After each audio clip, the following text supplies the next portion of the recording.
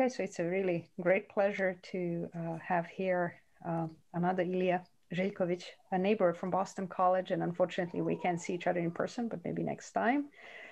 And Ilija obtained his PhD at Harvard, and your advisor was Jenny Hoffman, that she actually worked with quite a few of us here. And then you were a postdoc at Boston College with Vidya Maharavan, who is now in Urbana, and you, after that postdoc, you became, did a fantastic work, a lot of study of topological phases of matter with STM, and Ilija became faculty there after that postdoc, and it's been there ever since and doing a very successful job of study of quantum materials with STM, and so he's going to tell us about it. Thank you very much, Vesna. Let's hear me okay? Yeah, okay. Yeah. Okay, so thank you again for the invitation, and thanks everybody for being here today. So in my talk, I'll tell you a little bit about how we can visualize electron spin information in quantum materials at single atom length scales. So I will highlight an example of iridium oxides, which are antiferromagnetic Mott insulators. So as many of you know, Mott insulators have been of great interest in the past several decades now as the ground state of cuprate high temperature superconductors. Today I won't talk about cuprates, but I will talk about iridium oxides, or a particular family that are also antiferromagnetic Mott insulators. And I will tell you what happens as you dope them and how we can actually see both the spin and charge information at single atom length scales using spin-polarized scanning tunneling microscopy, or SP-STM. So what is quantum materials, and why do we use this term so broadly? It encompasses essentially various different exotic electronic materials. The term was coined maybe a decade or so ago, basically to denote different systems that cannot be easily explained by textbook physics. So here I'm just kind of highlighting some of the examples close to my heart. So that includes high temperature superconductivity, or zero resistance in materials below a certain superconducting transition, colossal magnetoresistance, various topological phases such as topological insulators, topological superconductors, some more exotic wild Dirac semi-metals, and so on. So again, this is not an exhaustive list, just a few examples. And what I want to highlight in this regard is that to get these exotic properties in many of these quantum materials, you need to introduce chemical homogeneity. Or in other words, you need to dope the systems. That inevitably leads to spatial inhomogeneity, and that can in turn be structural inhomogeneity or electronic or magnetic, sometimes all together. So to really fully understand what happens in these materials, it is highly desirable to use a local measurement probe. So this is something that we use in my lab to understand various quantum materials. Okay, so today's talk will focus on imaging spin properties in materials. And I will tell you how spin-polarized STM works. But here I just wanted to put this technique in a broader kind of spectrum of different techniques that can be used to measure nanoscale magnetic properties. So many of them are rooted in scanning probe microscopy, such as, for example, NV center scanning probe imaging, scanning squid, magnetic force microscopy, and so on. So they're all work in a slightly different way. So what I want to kind of mention is that most of these techniques that I have here, the spatial resolution that can achieve is anywhere from a few nanometers to maybe tens of nanometers, sometimes even larger than that. So very few of them actually have atomic resolution to resolve individual, for example, atomic defects and so on. So spin-polarized STM is one of the few techniques that's actually able to resolve this kind of like sub-nanometer resolution. And this is what we use in my lab. So before I get into kind of the physics that I wanted to highlight today, I just want to briefly mention some of the capabilities of my lab that we've set up at BC in the past 5 years. So it is a combined molecular beam epitaxy, or MBE, and STM lab. So even though I won't talk about MB growth at all today, I still want to mention that we do a great deal of growth of MB thin films. So we have 3 different MBE systems in my lab. So the first one is a home-built MBE system that my first graduate student built from scratch. And right now it's used for the growth of tellurium-based topological materials. And then we have this customized commercial dual MBE system where there's an oxide MBE for the growth of oxides, and then a selenium-based MBE that's currently being used for the growth of superconductor iron selenide, but also some of the Kagome iron-based systems as well. So once you grow these materials, if you want to characterize them, so these are some of the main techniques in addition to standard transport and magnetization that we also use. So namely, we use low temperature STM. So we have 2 STMs in our lab. They both go down to sub-Kelvin temperatures. We are able to apply as high as 11 Tesla magnetic field in situ while we are doing STM measurements. And then there's also a probe station where we're able to do transport in vacuum, which is quite important for air-sensitive films. One of the unique aspects of my lab is that we are able to connect all these different pieces of vacuum equipment entirely together by using a vacuum suitcase. So vacuum suitcase is just a name we use to denote a small vacuum chamber that's not so small. It's actually kind of heavy, so we had to put it on wheels to actually be able to wheel it to any of these pieces of equipment. We kind of connect it, and then there's like a vacuum path essentially from an MB into the suitcase. So we're able to take the film, put it in our suitcase, disconnect the suitcase, keep it at about 10 to the minus 10 torr throughout this, connect it to, for example, STM or any other piece of equipment and so on. So that allows us to study pristine surfaces of different materials, which again, if you're studying a monolayer or bilayer of something, you really don't want to expose it to air. So this way, we never expose our materials to air. So these are some of the examples of the materials that we've been focused on the past few years. In yellow, I'm denoting homegrown MBE films. So those are various topological materials, some of the iron-based systems that I mentioned. In white are cleaved bulk single crystals of various materials that we get from our collaborators from around the world. So we study both the thin films and the single crystals. And what I will focus on today is really these 2. Okay, so we have these iridium oxides, so strontium-2 iridium-04 and 327, which are this new family of antiferromagnetic Mott insulators that we've been focusing on. Okay, so let me briefly go back to the Mott insulator problem and just kind of quickly describe how are Mott insulators different than conventional band insulators. So if you look at this band diagram, so the y-axis, I have energy, on the x-axis, I have momentum, and this squiggly line is an electronic band. So this is taken from an undergraduate textbook. And if you look at what happens at the Brillouin zone boundary, you actually get gaps due to the Bragg reflection. And we know if we occupy this lower band here and put the Fermi level within this bulk band gap, what we're going to see is that you actually get a band insulator. Okay, so this is a conventional band insulator. So if you now deplete some of these electrons from the band and maybe place the Fermi level here, you get a partially filled band, and the conventional band theory would tell us this is a metal. But that's not always the case. And a prototypical counterexample is the parent state of copper oxide superconductors, or cuprates. I already said I won't talk too much about the cuprates, but one of the motivations for our work was really the similarity between the materials that we're studying and the cuprates. Cuprates are Mott insulator, and if you look at the copper oxide plane that each cuprate material actually has, each copper site is occupied by exactly 1 electron. The state is antiferromagnetic, so you have a staggered orientation of spins. It's a half-filled band, so that should lead to a metal, but it actually shows that it is an insulator. And this is a combination due to really strong on-site repulsion. So there's a large penalty, energy penalty that you will pay to occupy the same site with 2 electrons. So they kind of orient themselves in this way.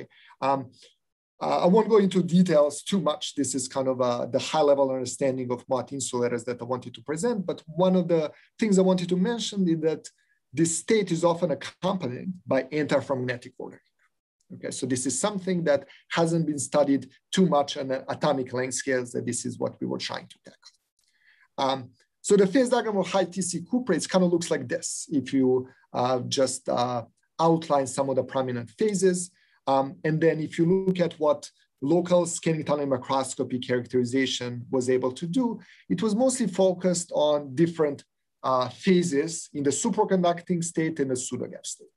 So we have charge ordering that was discovered within the superconducting dome, a partial opening of the gap at the Fermi level, which we still call a pseudogap, which is inhomogeneous if you look at it closely on nanometer length scales. There's a checkerboard pattern inside the vortex cores and so on.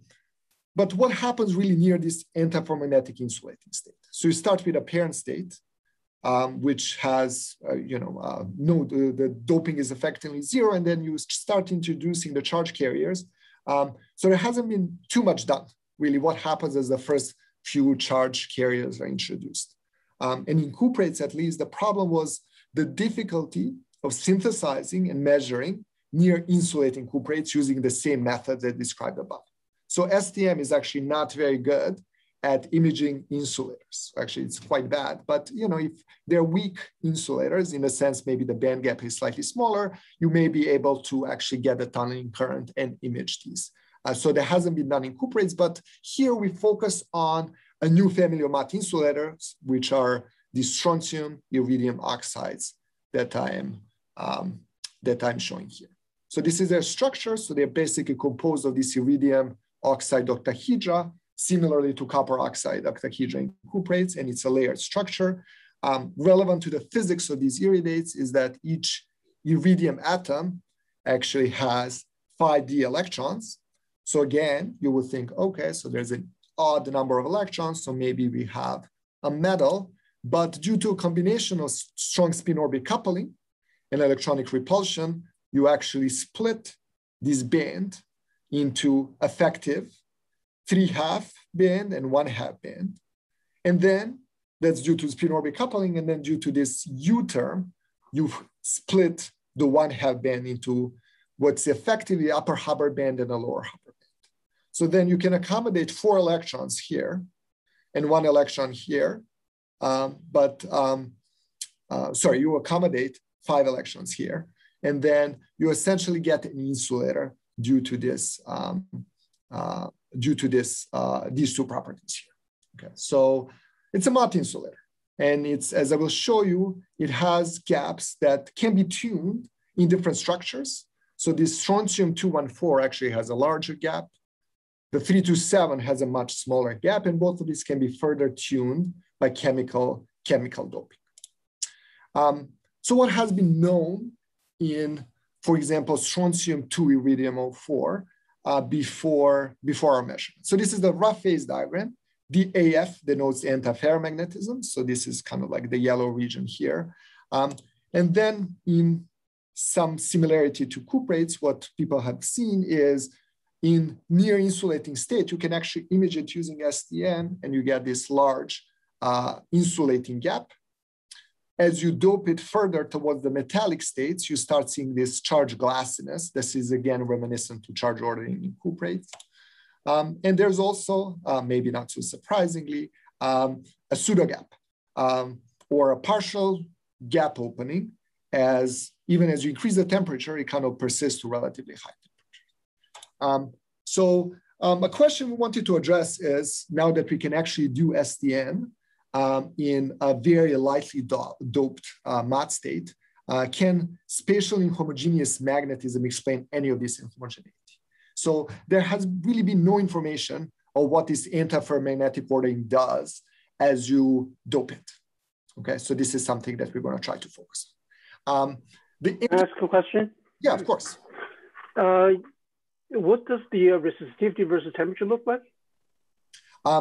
Offhand, I don't It depends for like the doping. So for the 0%, you know, obviously have this like large upturn, but you can use maybe like a 1% doping for strontium that gets much less insulating. It's still insulating, but it's much less so. And I don't remember the orders of magnitude exactly, but maybe after the talk, I can point you to the papers. And yeah. So this gap is the single particle electronic gap, right? Correct. Single particle excitation. Okay. Correct. Yeah, the one that I'm showing on the lower left. Yes. Does that answer your question? Yes. Okay, so going back to the antiferromagnetic ground state. So if you compare what is this antiferromagnetic ordering in the single layer and the bilayer iridate, the main difference is that the spins point in plane for one and out of plane for the other. It's still antiferromagnetic ordering in plane. So each adjacent iridium site has spins that point in the opposite direction. And these are the approximate phase diagrams for both. So the temperature is on the y-axis and lanthanum concentration is on the x-axis. So lanthanum is a dopant that substitutes for strontium. So as you actually introduce a few percent of these lanthanum dopants, you can see that based on neutron scattering and based on magnetization measurements, this long range order actually slowly disappears. And we wanted to see how it actually disappears. An advantage is that compared to cuprates, we can actually access this near insulating state using STM. So in particular, the technique we use for the visualization of spin information is spin-polarized STM. So I will briefly tell you how it works. STM in general, so conventional STM, consists of a sample and a metallic tip that you bring about 5 or so angstroms from one another, and then you apply voltage between the sample and the tip. And then what we know is that the electrons will actually tunnel through this vacuum barrier, and the STM will measure the number of electrons that tunnel at any given real space position as a function of time. There are several main data sets that STM can take. In general, these are three-dimensional data sets where you can position the tip at any point X and Y on the sample, and then sweep as a function of energy and measure the tunneling current. So if you take a so-called DIDV spectrum, or differential conductance spectrum, it is proportional to the density of states. You can raster the tip across the sample, what we call a DIDV map. So it's set at one energy or one bias that's applied between the tip and the sample. And you can see how the differential conductance evolves spatially. And then probably the most commonly used mode is the so-called STM topograph, which is acquired in constant current mode. So you sweep your tip across the sample at some constant tunneling current, and the height variations are essentially detected in the topograph. So the topograph, which is important in the interpretation of any STM measurements, actually contains both the structural information and also the information about the integrated density of states. So it's kind of impossible to disentangle the two. Both of them are actually buried in this topograph here. Okay, so what about electron spin? So how can we know anything about the spin of these electrons that are tunneling? So using spin-polarized STM is one of the ways you can get a sense of what is kind of like a spin-related information in your sample. I won't go into details of what exactly happens here, but I want to highlight one difference, and that says what happens if your tip is actually magnetic, pointing with a spin of the kind of the lastmost atom pointing in some well-defined direction. So let's say you have a sample that has the spin pointing downwards, and then let's see what is the tunneling current if your tip also has the same spin or it has an opposite spin compared to the sample. So if the tip and the sample barrier in these two cases is actually exactly the same, so this tunneling barrier is the same height, what we will see is that the tunneling current that has a term that's proportional to kind of the misalignment or alignment between the spins of the tip and the sample, the tunneling current in this left case is actually going to be larger than the one in the right case, okay? The only difference between the left and the right one is misorientation of the spins of the tip and the sample. Okay, so this is really what I want to kind of highlight on a very high level. What is it that the spin-polarized STM detects? So it's a small difference in the tunneling current due to the misalignment of the spins of the tip, which is a magnetic probe of some sort, and your sample. So how can we detect this information? in a spatially inhomogeneous sample. So we have a tip that has some spin. We have, this is very kind of a schematic of a sample that has domains of spins pointing to the left and pointing to the right. And if we scan the tip in a constant current mode, which means that the height of the tip is adjusted to maintain the constant current, you will see that the height will actually change as you go from left to the right. So the tip will have to get closer to the sample to get the same tunneling current if the spins of the tip and the sample are misaligned. And then when they're almost perfectly aligned in this region here, the tip kind of pulls back a little bit. So this kind of difference in the spin information is reflected in the topography itself. To introduce kind of in a real system how SP-STM works, I'm showing STM topography or spin polarized STM topography, as I will show on the bottom, of iron telluride. So before the tip is spin polarized, so if you have a non-magnetic tip, the topography of iron telluride is going to show a square lattice, as is shown here. So each one of the small bumps is actually, I believe, a single tellurium atom.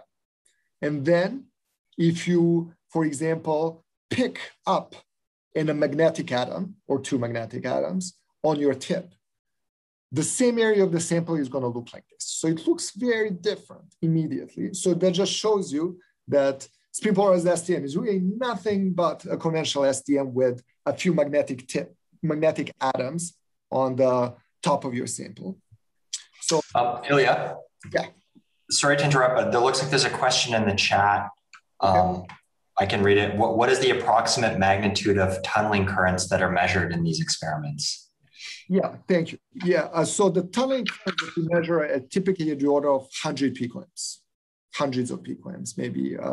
They vary from, let's say, 50 picoamps to 500 picoamps. Yeah. Can I ask a follow-up question on this one? This is a very good question. Okay, so the so in order for you for the electron to tunnel, the wave function from the tip and the sample have to overlap, right? And then, but if they do overlap, don't you have some kind of a hybridization between the two atoms? And that could change the interpretation a little bit? Hybridization between what two atoms? Of the two wave functions from the tip and from the sample. Okay. So in other words, if let's say tap my hand on a table to feel the shape of the table. Let's say my finger is very stiff, but then it doesn't change. Then whatever I map out is the shape of the table. Okay. But if my finger can deform a little bit relative to the shape of the sample, then how I feel would be the shape would be a little distorted, don't you? So I'm wondering, this distortion is due to that. Essentially, your current is no longer rigidly correlated to the spatial information. I'm not sure if that can be the case. So first of all, like, we're not in any sort of tapping mode, right? When you talk about your hand feeling the table. No. I'm not talking about tapping. I'm just talking about strictly just the wave function. Right? Yes. So even if you think about, strictly the overlap of, the wave functions, I mean, the truth is, we don't really see that last atom on the tip of the tip, so this overlap of the wave functions is kind of, we can't know exactly what it is, but empirically we know that in many different samples is that what you see by spin polarized STM, this additional ordering that I'm showing, for example, here, it's consistent with bulk probes. Okay, so in iron telluride, you expect, this 2x1 ordering that you exactly see here on the bottom, based on, for example, neutron scattering, exactly in the same orientation with the same period. And this is what we see with the spin polarized STM. So the zeroth approximation is what I'm basically showing in a previous slide, where you have this misalignment of spins, and you're detecting that extra kind of wave vector in your spin polarized STM topographies. Is there a secondary correction based on due to some, maybe non-trivial overlap of the wave functions? It's certainly possible, but I don't, I'm not sure how, if that's relevant to like the main kind of measurement that spin polarized STM is. I guess that's as much as I can answer it, kind of like a short. Because I feel like, okay, so on one hand, we want the wave function to overlap in order for you to detect the tunneling current. But at the same time, you do not want this coupling to be relevant to the structure of the sample that I'm measuring. So I'm wondering whether these two can be compatible. In other words, you on one hand, you said, well, I needed the wave function to overlap. Yeah, I think we can talk after the talk. But what I can tell you is that empirically, there's been evidence on like many different samples, typically like these very magnetic samples, where what you're measuring with spin-polarized STM is like still consistent with other bulk probes. We are just measuring, again, to reiterate, if there's some kind of secondary correction, I'm not sure. But what I will show in this talk is that the wave vector, the orientation, and antiferromagnetic ordering we see in these iridates in this doped state is exactly consistent with neutrons. Okay. All right. Thank you. Let's move on. Yeah. Okay. So in any case, the spin-polarized STM topography, where you just change a few atoms that become magnetic of the tip of your tip, is going to show these stripes. And this is due to the orientation of spins on the sample. Okay. So now we're actually detecting spin information. And we can see that in the Fourier transform of the image, but you can also see very easily by eye. So experimentally, what we change is really just, as I said, the tip apex. Okay, so in our experiments, we use chemically etched bulk chromium tips that we actually prepare on the surface of iron telluride so that we can tune the spin at the tip of the STM probe. So what I mean by that is I'm going to use the phrase train the tip, and then I'm going to explain a little bit what it means. So we train the tip on a material that we know, which is this iron telluride, where we essentially kind of tweak the polarization of the tip by, for example, fast scanning, by applying electrical pulses until we are able to see the reversal of the contrast as you apply the magnetic field. In different directions, okay? So if you apply 2 Tesla, and I guess I have here -3 Tesla on the other side, this is STM topography using a magnetic tip of the same area of the sample under different magnetic field. So one is pointing out of the plane and one is pointing into the plane. And you can see already these little stripes that are kind of horizontal stripes. So this is due to the antiferromagnetic ordering of the sample that I've shown you on the previous slide. But there's something else that really happens as you apply a different field. So there's a strong coupling in this iron telluride, so nothing really happens in the sample as you reverse the direction of the magnetic field. But what happens is that you actually flip the spin of the tip from spin up, let's say, to spin down. And then you're able to actually change the position of these stripes from the image on the left to the image on the right. And I'm going to show you exactly what I mean by this. So if you take these 2 topographies, so maybe for most of you in the audience, unless you have a really good eye, you are probably not going to be able to see much of a difference. If you take the average of these 2 topographies and put it in a kind of slightly more appealing color scale, you get essentially the same thing you see here. But let me show you what happens if you take the difference of these 2. So if I take this image and subtract by the image below, pixel by pixel, I get these stripes that are very clear, which is what we will call an M-map or spin resolve signal, which essentially tells me that there is a staggered orientation of spins in my sample. So I reversed the spin polarization of the tip. So basically, where I had a bright stripe in the top image, I have a dark stripe in the bottom image. So once you subtract the 2, you actually amplify the difference. And the difference is not structural. So all these atoms that you're seeing, the little bumps, they're not appearing here. So as you change the field, nothing structurally changes, but it's really the magnetic information that you're able to extract. So in this talk, I will really focus on the use of these kind of subtraction method in the different topographies obtained at different fields.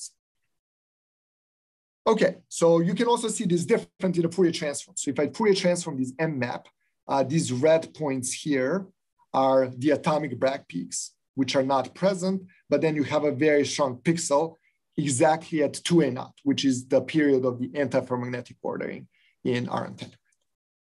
Okay, so once we have, so all so far that I've told you is essentially the SP-STM setup. So we have a magnetic tip. We test it on iron telluride, which is by our standards relatively boring system, but we know how the tip works. So we know we can flip the spin polarization of the tip by flipping the magnetic field. And now we go into imaging iridates. Okay, so single crystals of lanthanum and doped strontium iridate are about 1 millimeter in size. We get them from Stephen Wilson's group at Santa Barbara, where they grow various different dopings.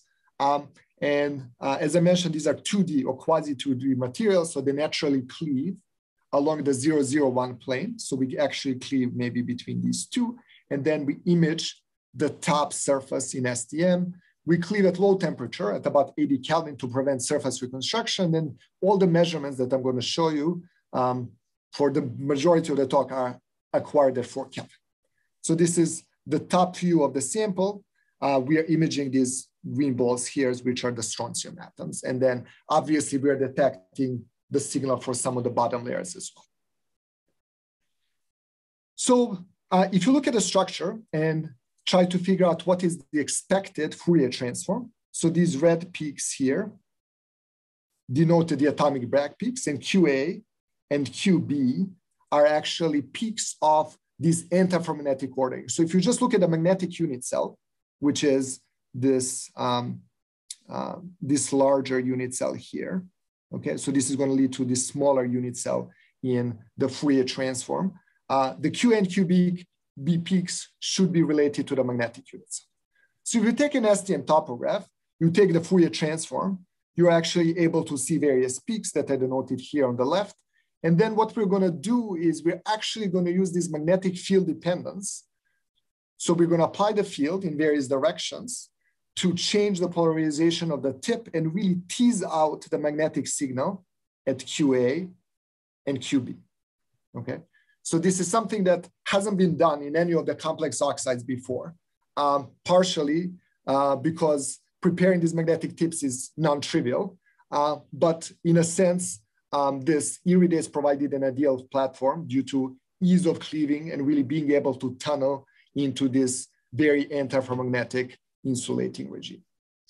So I'm going to show you a typical data set that we acquire for here it's a 2% lanthanum doped strontium 214. So this is a topography at +3 Tesla and a topography at -3 Tesla. So this is an identical area of the sample. And the field is again just reversed.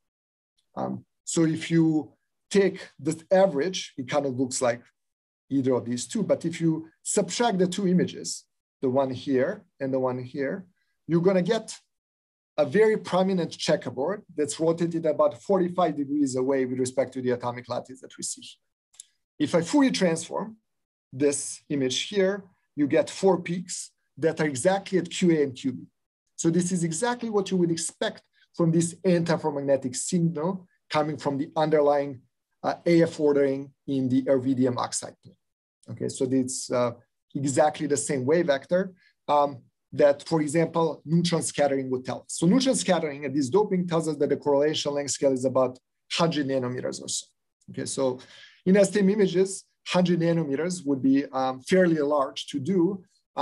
So typically a more feasible measurement is something at the order of 20 nanometers or so, at least for the spin polarized STM.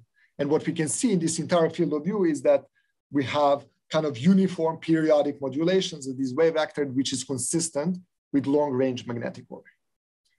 Just to convince you for the skeptics in the audience that we're actually detecting something that's related to spin information, and this field reversal doesn't really do something more elaborate to the sample. So I'm taking a non-spin polarized tip.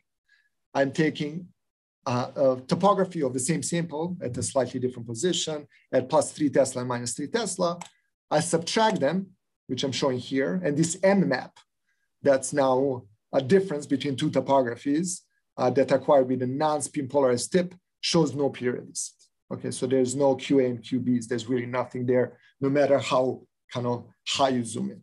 So that really tells us that what we were detecting with these spin-polarized sticks is intrinsic magnetic or antiferromagnetic ordering in the sample.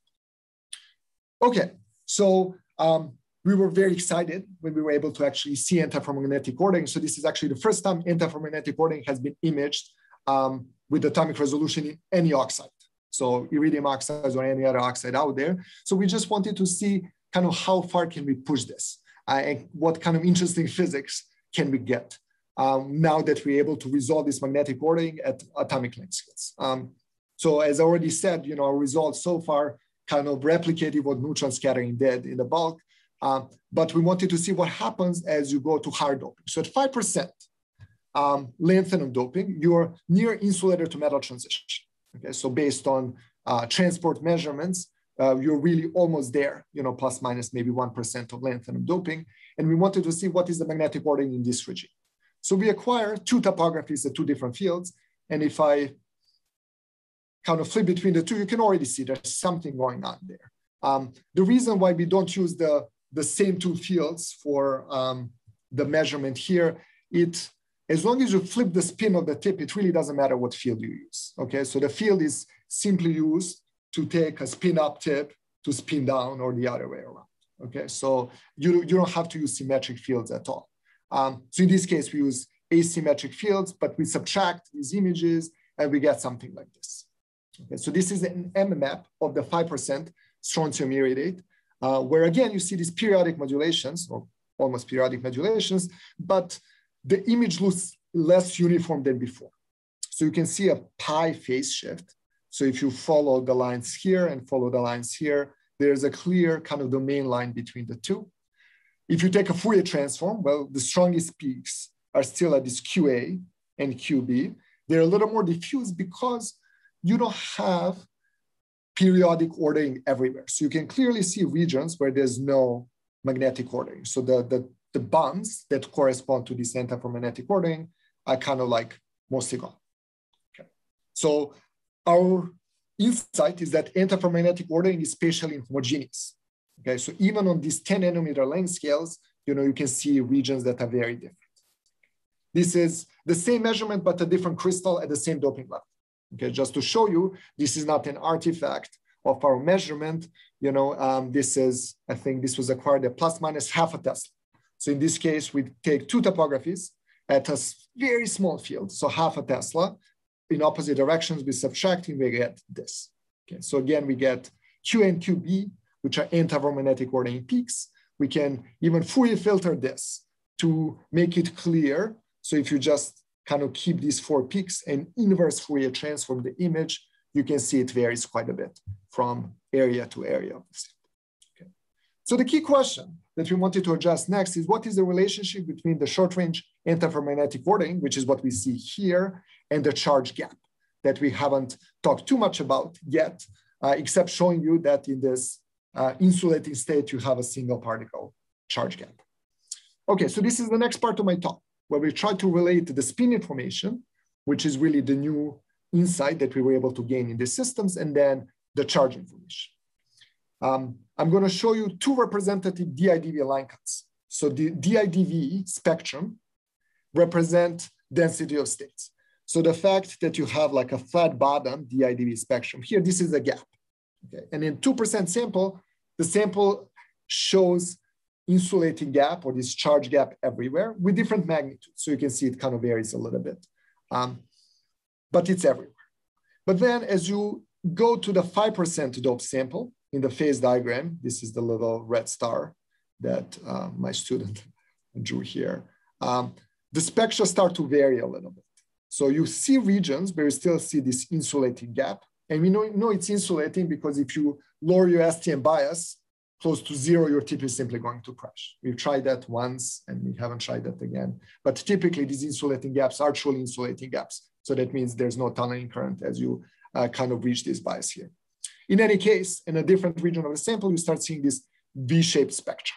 Okay, so this is something that resembles the pseudo gap in cuprates, and there's been in years prior to our experiments, a lot of effort to really understand what is this V-shaped spectrum. okay? So we wanted to see, does it relate to antiferromagnetic ordering that's inhomogeneous? So to quantitatively address this, what we did is we took a DIDV spectrum at every point in our image. So every pixel is a single DIDV spectrum. Some prototypical spectrums are shown here. And then we calculate for each spectrum what is the magnitude of the charge gap. So in other words, what is the magnitude of the region of zero conductance near the Fermi level, and assign a color to it. So you go from a very small gap to a very large gap, and you can see this gap vary on nanometer length scales. And this is consistent with previous work. So we're not the first ones that image this charge in homogeneity in iridates, but now we can do it over the same area of the sample where we see magnetic ordering. Okay, so these two, this is a Fourier filtered M map where we see patches of antiferromagnetic ordering and patches where antiferromagnetic ordering is absent, and a charge gap. And we want to correlate the two.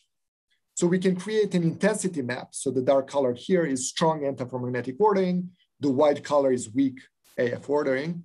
And if you try to correlate the two, well, there's many different ways you can correlate two kind of two-dimensional images over the same area. You can take a cross-correlation coefficients, which I will show later. Maybe the most easily visualized way that correlates the two variables is superimpose the outline of these AF regions on top of the gap map, and then histogram the entire gap map, which is shown in this blue blue columns here, and then histogram the charge gap just from the magnetic regions, okay, from these kind of like small puddles. This is in the red denoted here. So you can see the general distribution of the two is actually pretty much the same. So if the two were correlated, we were expecting maybe the gaps in these magnetic regions are only going to cluster at high values or the low values, but we found out there's really no correlation. And this has been confirmed in the bilayer iridate as well. So if we looked at the 3% doped strontium-327, so it's the same family of iridates, but now it's a bilayer iridate. So there's two iridium oxide planes, and we repeated the same measurements. So here on this slide, I'm basically summarizing 10 worth of slides into a single thing. And we do simple cross-correlation between panel E, which is our strength of antiferromagnetic ordering, and panel B, which is the strength of the charge gap. I think the correlation between the two is this green curve. Okay, so there's no strong correlation at all. Okay, so this confirms what we visually saw on the other sample as well. Okay, so what we were able to find is that this short-range antiferromagnetic ordering, even once we visualized it, is not really responsible for these V-shaped pseudogap regions near insulator-to-metal transition. So that was surprising to us, but it certainly rules out the origin of these V-shaped gaps. We're still not able to kind of say what these V-shaped gaps relate to, but at least we can rule out an important culprit that was kind of inaccessible before our measurements. Okay, so after we performed these experiments, we kind of got excited and wanted to see what really governs this inhomogeneous spatial distribution of antiferromagnets. So whenever you see something that's spatially inhomogeneous, we wanted, you might wonder if it's related to doping, or is it related to some kind of temperature fluctuations near a critical point, or something else. So we repeated the same measurements on many different dopings of this. Now I'm going to focus on bilayer iridates, strontium-327. So we substituted ruthenium for iridium, we substituted lanthanum for strontium, and my student painfully had to repeat this experiment on many, many, many different samples. So all these were acquired in this insulating regime here, where basically everything we've seen is consistent with neutron scattering, in the sense that, where we are expected to see antiferromagnetic ordering, we see it, and when we don't, we don't. In this lightly doped lanthanum substituted region, of the phase diagram, we see these patches. Okay, so this is now a third sample that I've shown you where you see little patches of antiferromagnetism. So the first question we wanted to answer is, what happens if you heat a sample up above the antiferromagnetic ordering temperature, you wipe out these regions, and then you cool it back down and see kind of like, do they stay at the same place? Do they move? Now we can actually track the same field of view as a function of temperature. So I'm going to show you actually what happened next. So this is a region of the sample that we focus on. We take this M map intensity, which the dark color represents strong antiferromagnetism, weak color represents weak antiferromagnetism. And then we track the same field of view as a function of temperature, start at 5 Kelvin, 7 Kelvin, 9 Kelvin. So this is the same field of view. And you can already see that the overall intensity or an average intensity drops down pretty quickly. The average spectrum doesn't change very much, okay? So that means, this V-shaped spectrum, again, is really unrelated to any sort of antiferromagnetism. But the interesting thing that we found is what happens as you cool back the sample. Okay, so from about 10 Kelvin, we go back down to 5 Kelvin, and then we image it again. So we regain some of this magnetic intensity. So an average intensity is going to be comparable before and after thermal cycling, but the puddles look notably at different places. And I'm kind of highlighting a few places here where you can see that strong AF ordering here is basically gone after thermal cycling. Maybe there's a little bit of antiferromagnetic ordering that appeared here and so on. So it seems like thermal cycling can actually change this ordering in some regions of the sample. Okay, so this is something that I guess we weren't sure what to expect before the measurements, but it was very clear that small temperature fluctuations can drive this orientation of these puddles dramatically. This is a histogram of the average intensity as a function of temperature. So this is extracted from these 4 images here. You can see the first and the fourth one show nearly the same average intensity. So if you did this experiment by some kind of a bulk probe measurement, you may not be able to see the difference, but really being able to visualize what happens on atomic length scales kind of allows us to discern this difference. Okay, so these two are actually quite correlated, even though spatially they look different. Okay, and I'm going to show you why they're correlated in a second. To kind of answer this question, we looked at defects. So STM is probably the most famous for being able to visualize individual atomic defects on the surface of different materials. So here I'm going to highlight the two. And both of them are lanthanum dopants, which are denoted by this blue sphere here, in different planes. Okay, so the first one is a lanthanum dopant in the topmost plane. It is seen as these little squares that I'm showing here. Okay, so we can identify them from STM topographies. We superimpose their positions and painfully count them across the entire field of view, and then superimpose them on the M map. And then just looking by eye, there doesn't seem like there's a strong correlation between the two. They're kind of pretty much everywhere. So then we focused on the lanthanum dopants in the middle plane. So now, instead of looking at these dopants in the top plane, we're looking at them in the middle plane. Superimpose them on top of this AF ordering map or the M map. And now even by eye, you can kind of see they're mostly located in regions where antiferromagnetic ordering is weak. So the antiferromagnetic ordering is kind of destroyed in the proximity of these lanthanum dopants in this middle lanthanum oxide layer, and then it persists away from that. So basically the picture, based on our measurements that emerges, is that you have this fluid formation of antiferromagnetic ordering as you go through this transition near the antiferromagnetic transition point. So you have different puddles that form away from these lanthanum dopants that can rearrange themselves, but either way they stay away from these lanthanum dopants here. And we can show this quantitatively, what is the cross correlation between different variables.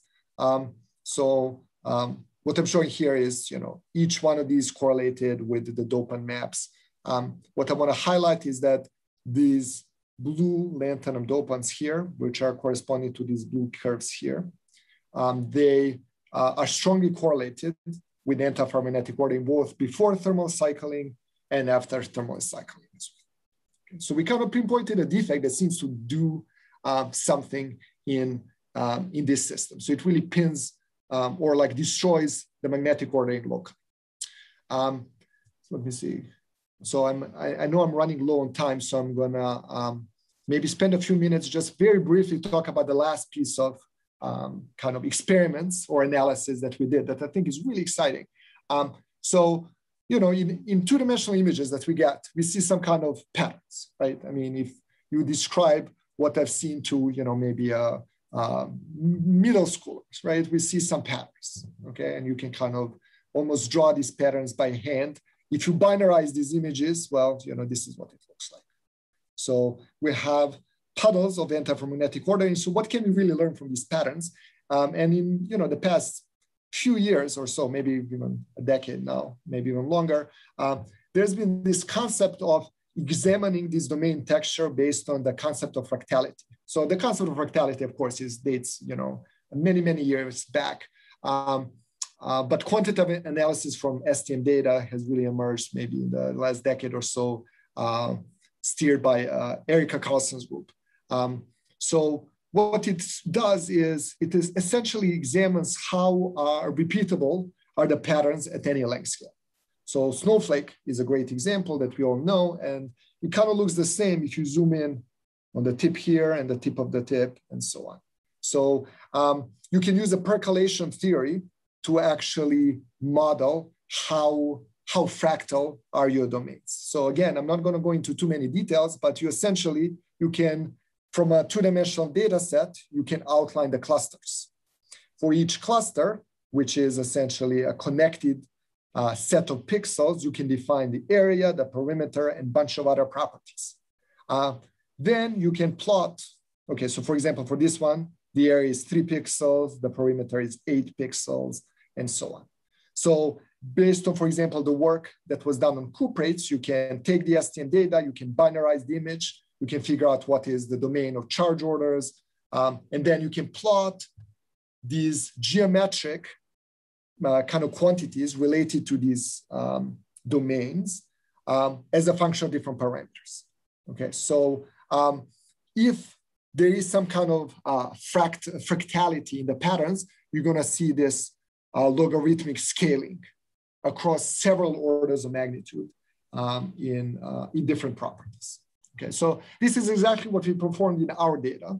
So we take these fractal patterns, we remove the boundary clusters, we create these kind of two-dimensional images, and we count their properties.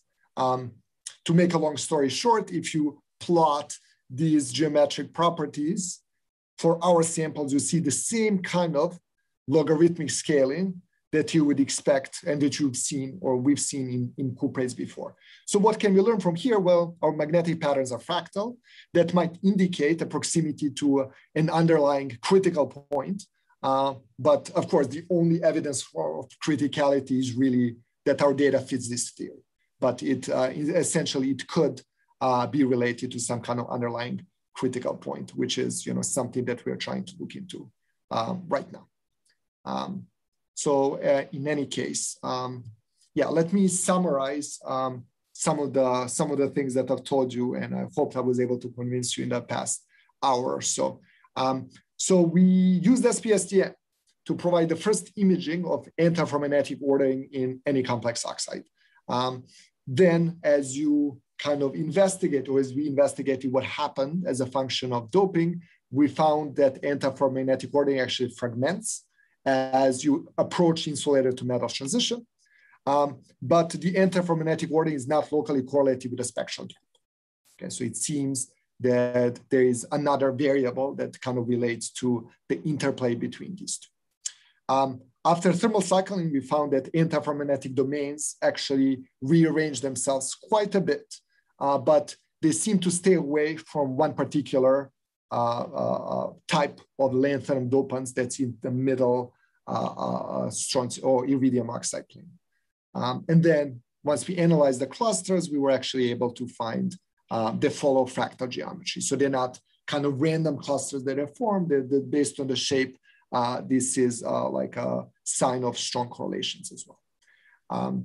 So to acknowledge people that done the work, so is my first PhD student that just graduated and after a short stint in my lab as a postdoc, left for a proper postdoc this past week. But he's been painfully taking this data for 1 or 2 years, trying to get as many doping and different compositions as he could.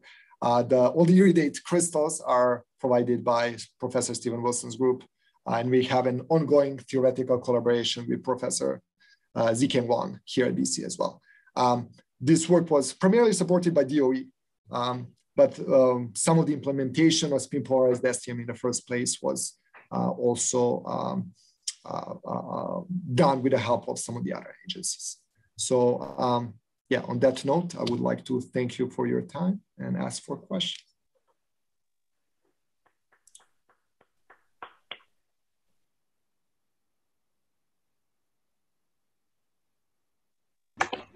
Can I ask a question? Sure. Yeah, I think so. Veza, are you going to handle questions, or do you want me to? Oh, go ahead, please. You're the boss of the talks. Okay, so please handle it. Okay. Sure. Go ahead, Alberto. Great talk. I just have a question.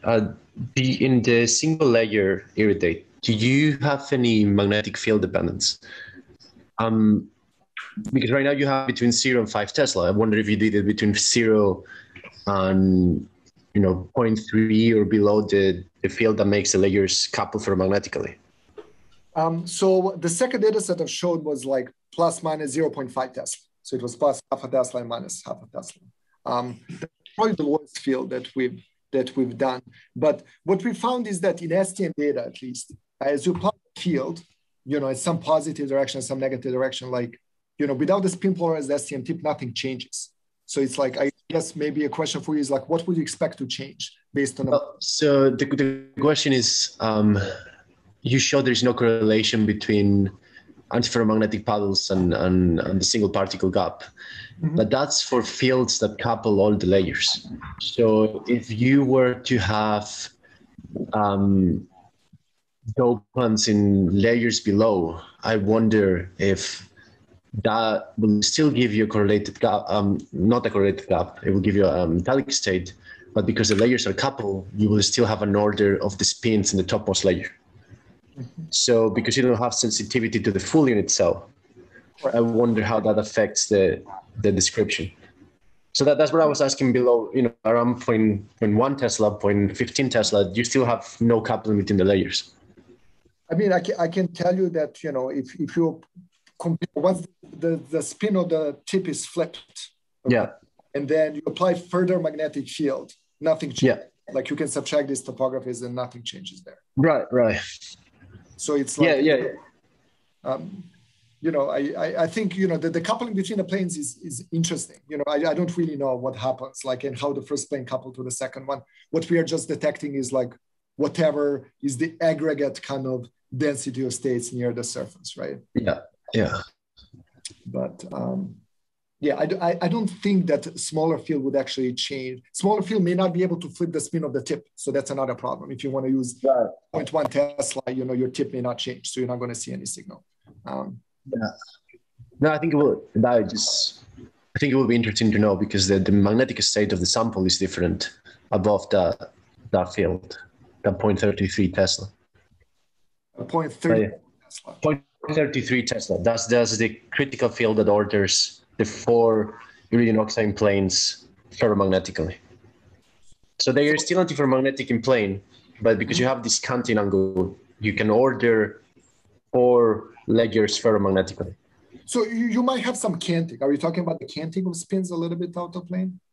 No, this is all in plane. Okay. This is more how you. Okay, maybe this is in the picture I have in my head.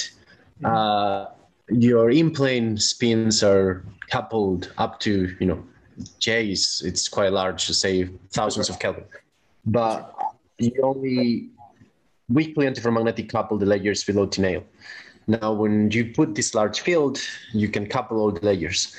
So now, because the top layer it's coupled to the bottom layers, although you don't have a charged dopant in the top layer, you might have it in the bottom layer, but that might disturb.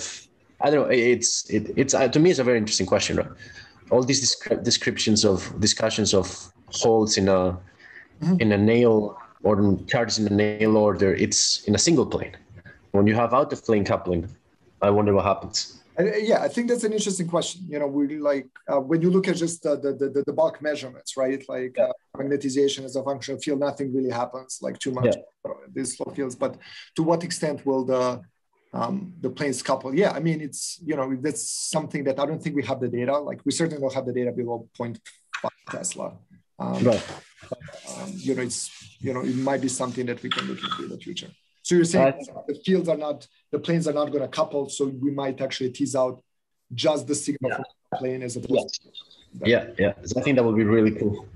Yeah, that's, I think the correlation is like so messy between the charge gap and the AF order that it's like, I'm not sure even if you couple, presumably you get some kind of average between AF ordering of the top first plane and the second plane.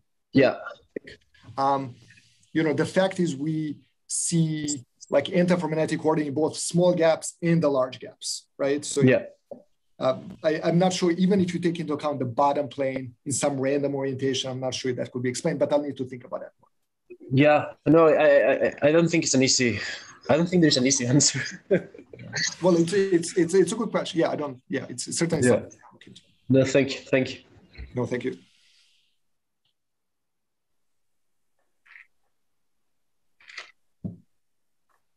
Questions we have? I just want to comment that I'm convinced. Oh, okay. Very good talk. Very good talk. What are you convinced of, Sean?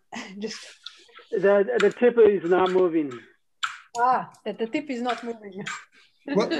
well, you actually made me think about like this secondary coupling. Like we don't, you know, the overlap of the wave function is like playing some role. And like, you know, I don't know to what extent there's secondary effects that I kind of gloss over, but I'm glad at least the dominant effect you're convinced about. So that's good. That's good. I have something, I think it's not really a well-formulated question, but I'll ask it anyways. I think it's a bit related to Alberto's, but so it makes sense to me that chemically that the antiferromagnetic order is anti-correlated with where the lanthanides are, because the lanthanides add the extra electron. So that would just get rid of your spin locally. But what's really interesting is that the metallic regions then are not correlated with that. So it makes it hard for me to understand what the nature of the metallic state is really. Do you have kind of more insight into that? That's, you know, that's an excellent observation. You know, that's really like the summary of, you know, the confusion about the data and why it's surprising.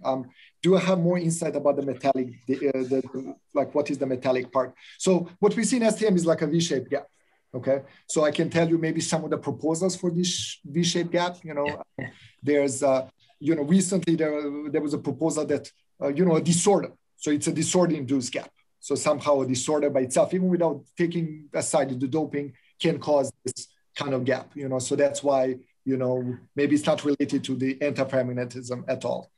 There are more fancy proposals in terms of some kind of, you know, flux currents, and, you know, I don't remember offhand. There's certainly one or two proposals that, you know, rely, you know, similarly to this, I forget, like loop currents and like cuprates. Loop currents, yeah. You know, so we have absolutely no evidence that that's what's happening, but it's, you know, there are other things that could be there.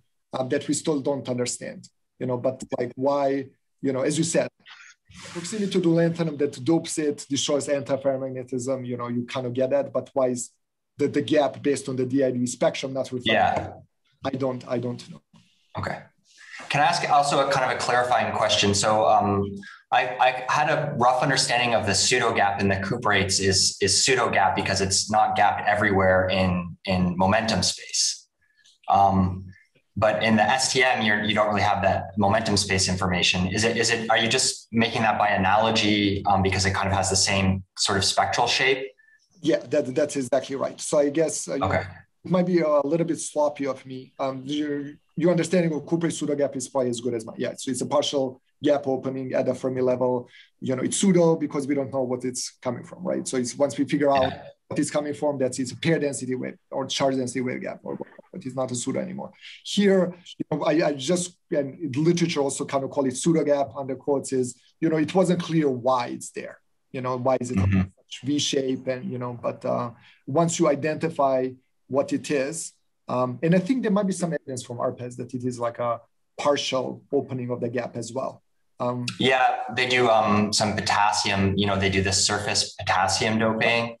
Right. There's that ARPES paper. That's right. So you can see like parts of the Fermi surface, obviously like kind of disappear. So in that sense, it would fit pseudo gap description. But, I think the key is, not to call something a pseudo gap, but really to figure out what is it from, right? And I'm not sure if we actually like have a full understanding what's going on in the, at least, in my opinion, but maybe, recently there was some results, what happens in iridate. Yeah. Okay. There's an old problem that I'm wondering whether your technique can resolve. That is gapless superconductors when you have, let's say you put an iron impurity into niobium, for example, you can destroy the superconductivity altogether, but if you look closely, there's some remnants of superconductivity still left there. But it's just that the sample never achieves zero resistance, still has a large resistance. But if you look at the temperature dependence of the resistance, it looks like still there's an onset of a superconducting transition.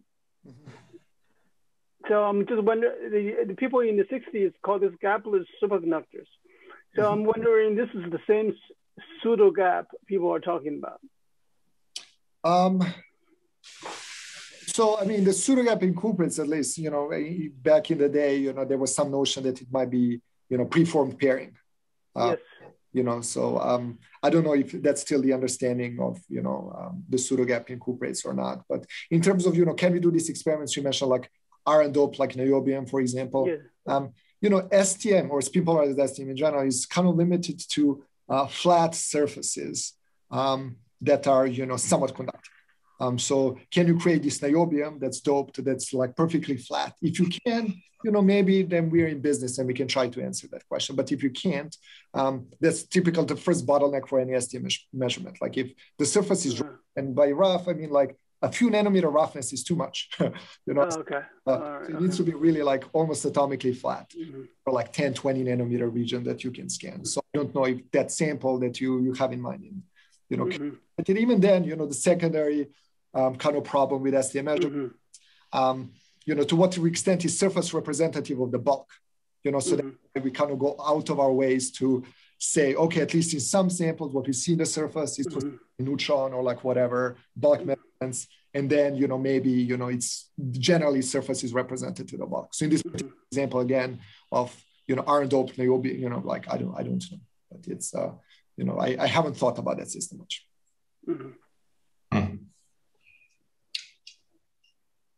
Since we're bringing up old problems, I'm not as old as Sean, but and maybe it's not fair to keep asking about things that you didn't talk about. But in the cuprates, I know you said the underdoped regimes are really not accessible. But in the highly overdoped regime, I think there are still open questions about the magnetism there. There are proposals for ferromagnetism or kind of ferromagnetic percolation, and there are some USR studies which had evidence for that. I'm wondering if there's any hope of exploring that sort of regime with spin polarized STM. Yeah, so first of all, cuprates, I don't think it's unfair just because like I did my PhD on cuprates, so I feel like I should be okay, good, yeah. Even though the first bottleneck is kind of like what samples are we talking about? Because in terms of so this would be this was lanthanum copper oxide, so this is really I think this is a difficult one for you. Right. That's right. So they don't cleave. Yeah. And right now, it seems like there's some effort that where you grow, well, not some effort. I mean, there's a lot of good LCO thin films, but in the sense, good for transport. I don't think the surface, at least looking at a few papers coming out recently, the surface exhibits reconstruction. That's very clear, and it depends on the doping level and so on. So I don't think the films are there yet for you to be able to explore the surface, even conventional STM. So that's why, spin polarized is going to be even harder. But like the bulk single crystals don't cleave. Like I haven't tried it myself, but that was the general kind of wisdom that, it's really nearly impossible to cleave. And then the second reason is like, you know, typically funding agencies may not be as excited about going back to cuprates. Right. Exciting, you know. Yeah. I think if there was some proposal in, you know, bismuth-based cuprates that see the same thing in overdoped regime, then, you know, it might be possible. Like, for example, surface doping, right? Like if you're able to, I guess, potassium is electron doping. So I don't know if there's something else that can dope it the other way, the overdoped regime. You know, maybe, you know, then you can use STM. Okay.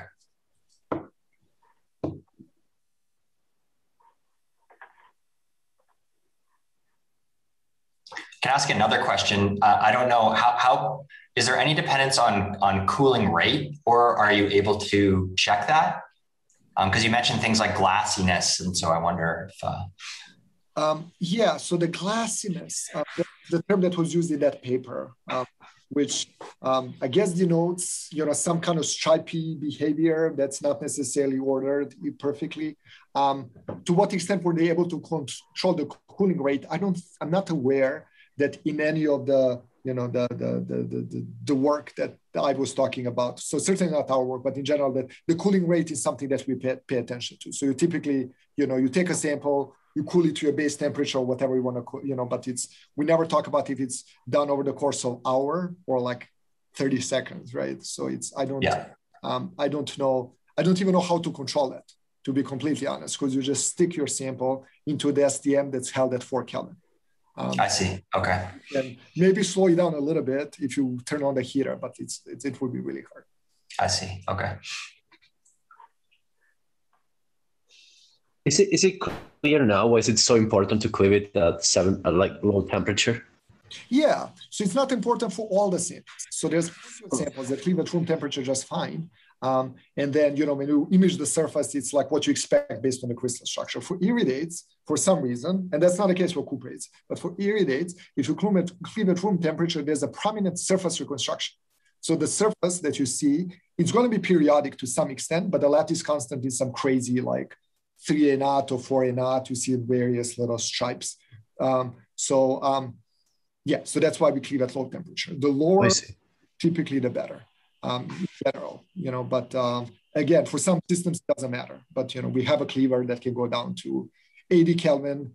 Recently, we've been cleaving even lower temperature by sticking the whole thing in the STM with a cleave post to cool it Kelvin and quickly, you know, but it's, yeah, so that's the reason. Just there's some weird surface reconstruction that shows up if you don't do that in iridates. Thanks.